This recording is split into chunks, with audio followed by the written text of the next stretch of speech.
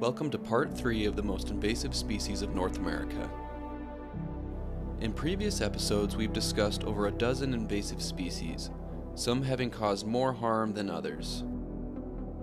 Two species that were previously mentioned are brown trout and largemouth bass. These, unlike some of the traditional invasive species that we tend to think of, are popular sport fish.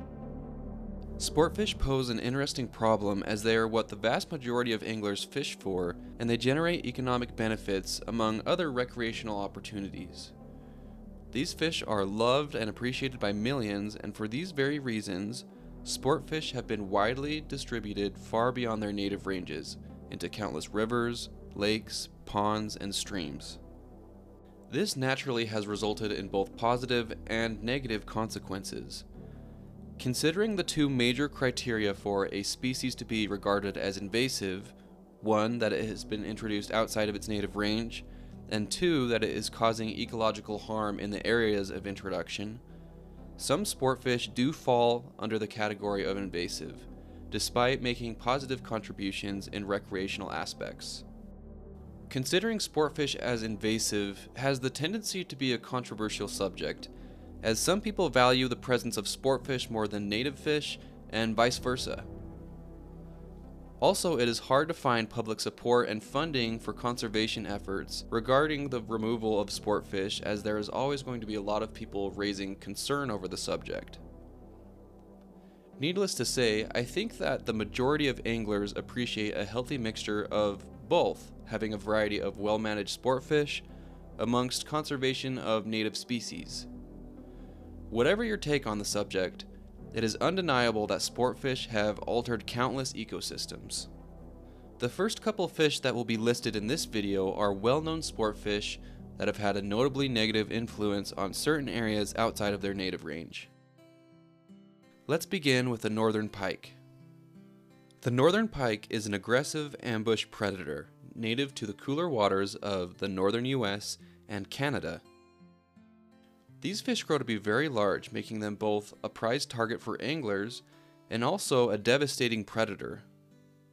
Northern pike were introduced mostly for sport fishing.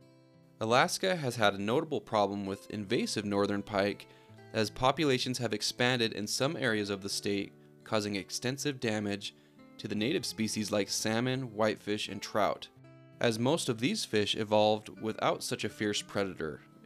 Unfortunately, there are some records of pike wiping out entire populations of native fish. Next up is the blue catfish, the largest freshwater catfish species in North America. These giants are native to the Mississippi, Missouri, and Ohio River basins. Blue catfish are a highly welcome species in many areas, but lately they have posed significant problems to the Chesapeake Bay watershed.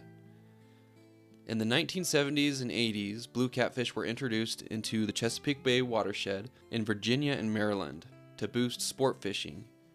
Since then, they've spread rapidly into connected rivers like the James and Potomac. Blue catfish are generalist feeders, meaning that they eat just about everything, including fish, crustaceans, mollusks, and even young waterfowl. They're also highly tolerant of different salinity levels, which has allowed them to invade both freshwater and brackish estuaries. Their biggest impact has been on native fish, including commercially and ecologically important species like American shad, blueback herring, and the Atlantic sturgeon.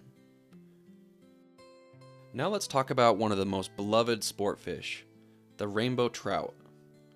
Native to Pacific drainages in North America, from southern Alaska down through California and northern Mexico, rainbow trout have been introduced all over the world now.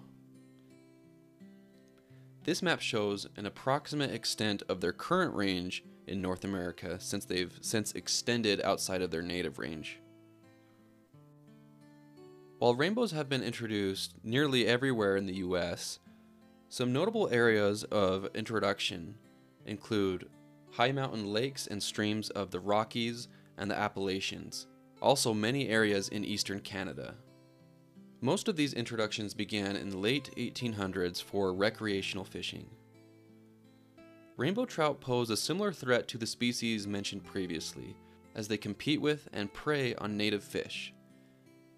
Yet perhaps an even worse problem is that they hybridize with native trout species, such as cutthroat trout for example, which can lead to a loss of genetically pure native populations. In many places, stocking efforts of rainbow trout have now shifted from stocking to sterile fish rather than fish that can reproduce. Despite all this, rainbow trout sure have brought a lot of people joy, as I imagine it was the first fish for many of you who are watching this. Unfortunately, their history isn't all sunshine and rainbows. Brook trout is one that I will mention just very briefly, as the story is very similar to that of the rainbow trout. The main difference between the two is just flipping the geographical influence, with brook trout being native to the eastern US and Canada, and now being introduced all over the West. Brook trout do especially well in the high alpine lakes of the West, and while they do provide some pretty spectacular sport fishing, they can very easily outcompete other fish species. Usually seen at about 5 inches, the green sunfish is a lot smaller than the previous species listed, but they are still an extremely aggressive species. Green sunfish are native to much of the Midwest, the East, and the Great Plains, and have since been introduced all over. These fish are a very adaptable species, doing well in many different environments. The sheer aggression of these fish is often what allows them to outcompete other small fish species, as they are very quick to strike any potential prey. This last fish isn't a sport fish, and quite honestly, it's an oddball in a few ways. Let's just say that if you have never seen or heard of this fish, you might just think that you've encountered an alien from a horror film. The sea lamprey is a parasitic, eel-like fish with a jawless, round mouth, packed full of sharp, hooked teeth. Instead of biting, it latches onto other fish with its suction cup mouth, scrapes away the skin with its rough tongue, and drains the fish's blood and bodily fluids. Sea lampreys can grow up to be 24 inches long and weigh over 5 pounds. They have a cartilage skeleton and a single nostril on top of their head. They also have 7 holes or gill openings on each side of their front end. Sea lampreys are anadromous fish, capable of living in both freshwater and saltwater. Their lifespan is around 6 to 8 years, but they spend most of that time as larvae buried in sediment, filter feeding like worms.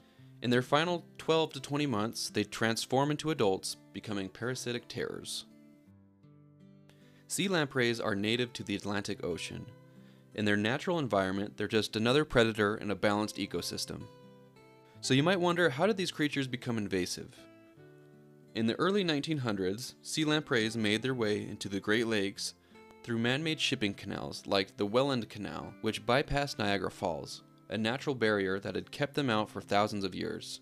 Once inside the lakes, they found a buffet of native fish species with no natural defenses. In the Great Lakes, sea lampreys have had a negative impact on many fish populations, especially prized fish species like lake trout, whitefish, and salmon. Just one adult sea lamprey can kill over 40 pounds of fish during its parasitic phase. Their predation has disrupted entire ecosystems and hammered the fishing industry. Controlling them in the Great Lakes has cost hundreds of millions of dollars over the decades through a combination of barriers, traps, and chemical treatments targeted at their larvae. Invasive species can be tough to manage. When it comes to doing your part to help control invasive species, please study up on your local laws and regulations, as not all invasive species are treated the same, especially when it comes to sport fish. I hope you've enjoyed this video and maybe learned something new.